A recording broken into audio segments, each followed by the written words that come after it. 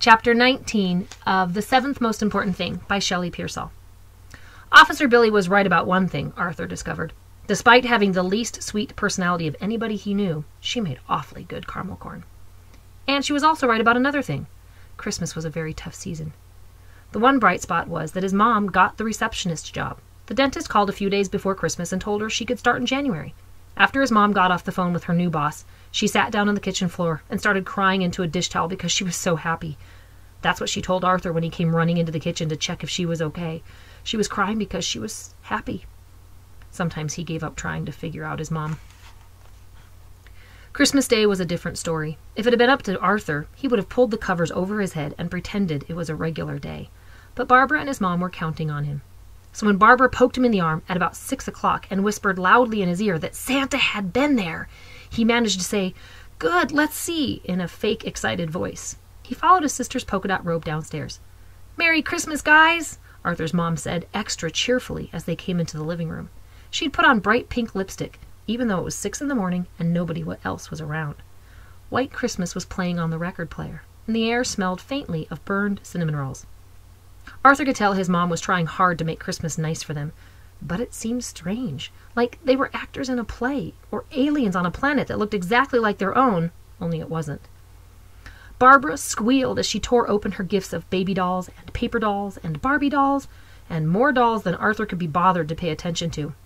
He'd already been warned about the gifts, how there wouldn't be many, and most of them would be for Barbara. Money was still tight. He handed his mom the small gift he'd wrapped for her. "Here, Mom." "For me?" she said, looking surprised. "It's nothing, Mom, really." His mom opened the tissue paper slowly. Inside there was a small metal flower pot in the shape of a watering can. "It's a flower pot," he explained, just in case she didn't get it. "I know what it is," she said, still acting surprised, "but you shouldn't have spent money to buy me anything this year, not with all that's happened. I was fine with nothing." Arthur shrugged. That's okay, it wasn't much. Because the truth was, it was free. He'd found it on the same Saturday he'd found the mirror. It had been stuck in a trash can with a bunch of broken clay pots and garden stuff. The silver spout was what he spotted first. Once he'd managed to pull out the rest of it, Arthur knew it would make the perfect gift for his mom. She always kept a row of African violets on the kitchen windowsill. He was pretty proud of how it turned out, too. He'd glued the shaky handle back into place and polished the metal with some of his dad's chrome polish. It looked brand new. If the person who had thrown out the flower pot could see how nice it looked now, Arthur was sure they would have kept it. "Well, thank you," his mom said, squeezing his shoulders with one arm. "However much it was, I love it." As it turned out, Arthur's mom surprised him with a gift, too.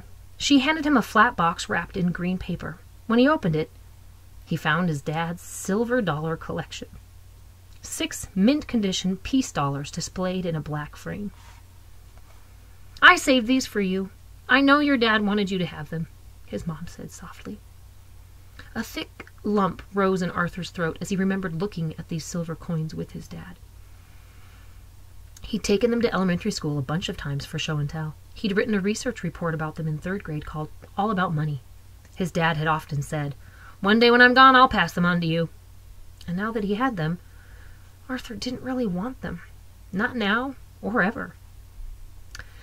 "And I got something for you too, Arthur. Open it! Open it!"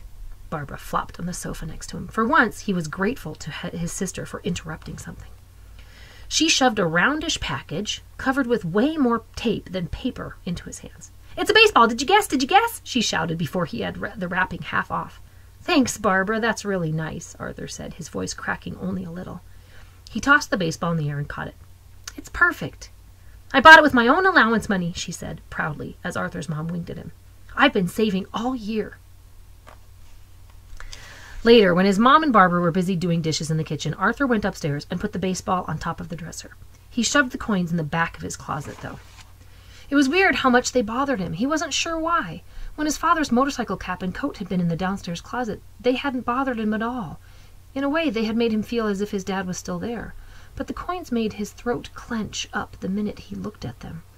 Arthur knew his mom was just trying to make up for what had happened in November. He knew she still blamed herself for some of it, even though he'd tried to tell her it wasn't her fault. She wasn't the one who'd lost her cool and hit someone with a brick. It made Arthur realize how you couldn't always know what things would be important to people and what wouldn't. His mom had thrown out his dad's motorcycle cap, thinking it didn't matter. But it was way more important to Arthur than the silver coins she'd saved. And the flower pot had been worthless to someone in Mr. Hampton's neighborhood, but it had turned out to be the perfect Christmas gift for his mom. In other words, there could be a lot of reasons why people decided to save some things and why they threw others away. Reasons that might not make any sense until you dug much deeper. Which, Arthur thought, might be a small clue to the junk man's list.